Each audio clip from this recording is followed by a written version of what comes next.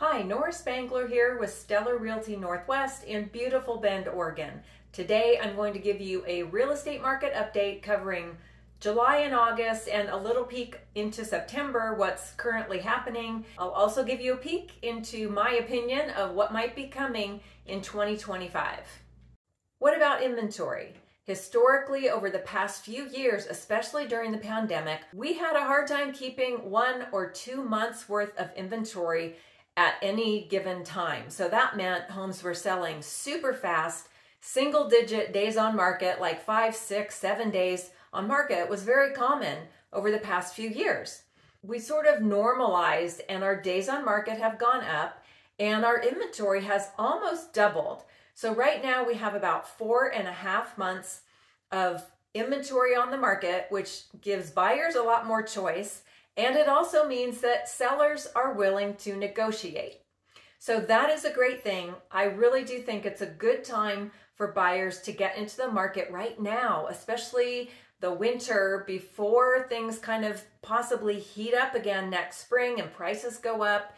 If interest rates really do continue to come down, then we're going to see all the fence sitters jumping back into the market, trying to get a home, and we could end up back in the pandemic situation with multiple offers, homes selling within a couple days of being listed and inventory dropping down again. So right now we have just over 700 homes on the market, single family homes only, in the city of Bend.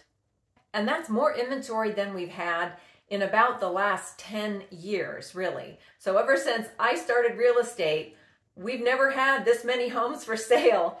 And so it really seems like a great time for buyers to jump in. How long is it taking to sell homes right now in Bend? Well, our median days on market for July was in the low 20s, about 24.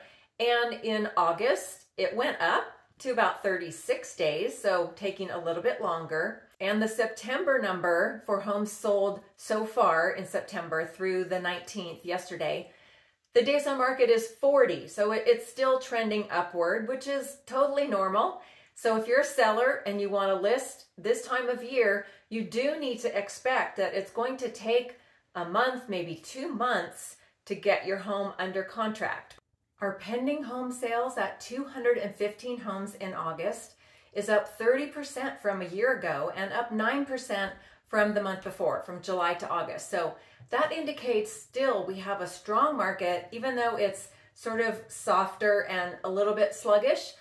We are still well ahead of last year in August for pending sales. And of course, those will become closed sales in the next month or two. And so I think we're still headed for a pretty solid, strong fall real estate market. The number of homes sold in July and August is down about 4% from July to August, and August numbers were down about 11% from a year ago. So we are still in sort of, a slower, softer, more sluggish market right now, and that is, I would say, mainly due to the interest rates that have been so high for so long. People have just stepped out of the market. Buyers are just waiting for interest rates to come down so they can jump back in. My last real estate update was for June of this year, and at that time, the median sale price was at a whopping $830,000.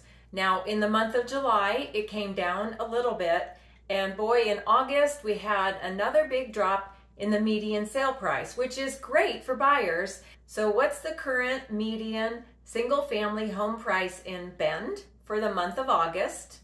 That number is $754,000, which is down about $66,000 from the month before. So that's about an 8% drop just in 1 month. But it puts us just about level with a year ago, because as any normal real estate cycle in most areas, I think, but I only know how Bend is, and it's very cyclical. So our prices do tend to rise in the spring and into the early summer months, and then they typically do fall in the fall and winter. So it's not surprising that in order to sell homes, people have been dropping prices, and we have a lot of price reductions. So a general comment, if you're looking to buy a home right now, I would say don't wait until interest rates get lower.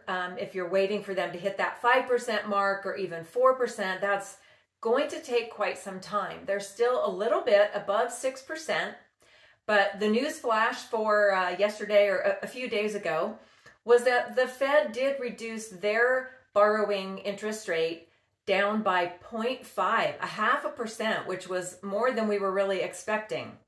But mortgage companies already kind of pre-baked that amount into their interest rate. So interest rates have actually been falling, and they're not going to take a big nosedive. So right now they're a little bit above 6, and I would think that by next spring, maybe they could be below 6, but they're not going to take a big dive. So if you're thinking about buying, my suggestion is get pre-approved right now, see what you can afford, and have that as a starting point.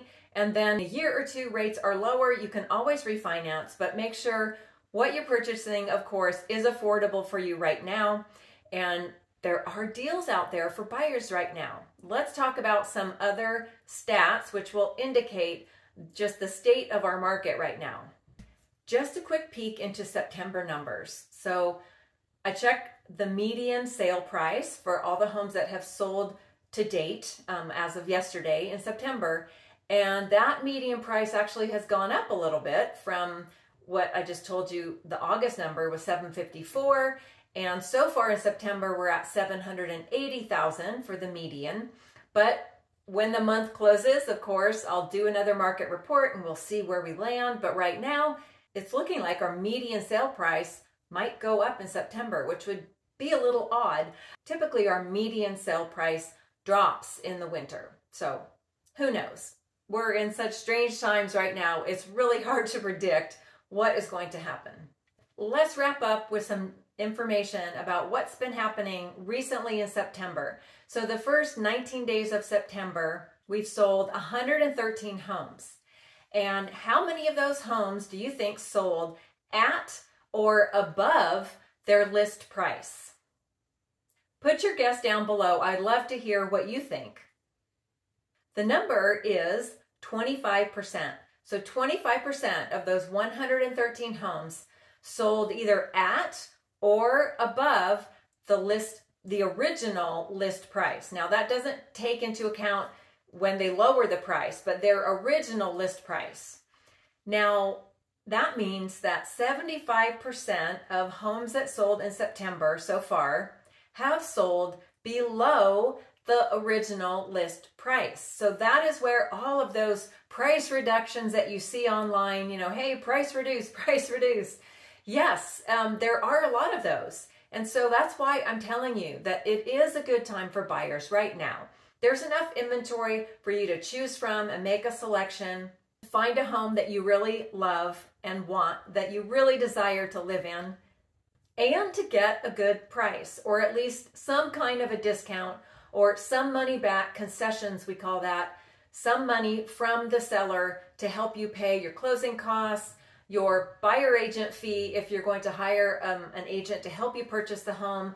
You as the buyer have to be prepared to pay your buyer's agent. Now, believe me, most of the time, I think the sellers are still going to be willing to help pay for most or all of your buyer agent fee. That's been my experience so far, even with this change that just happened in August.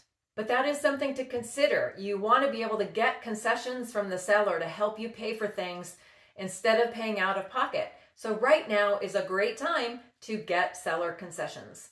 That's my real estate update for July, August, and a little bit of September. I will be back here again next month. And I hope you keep watching my channel. Give my video a thumbs up if you like them. Hit that subscribe button, follow along, give me a call, text, email, any way you want to reach out to me. I'm always available to talk to you about buying or selling, moving to Bend. Thanks, and I'll see you next time.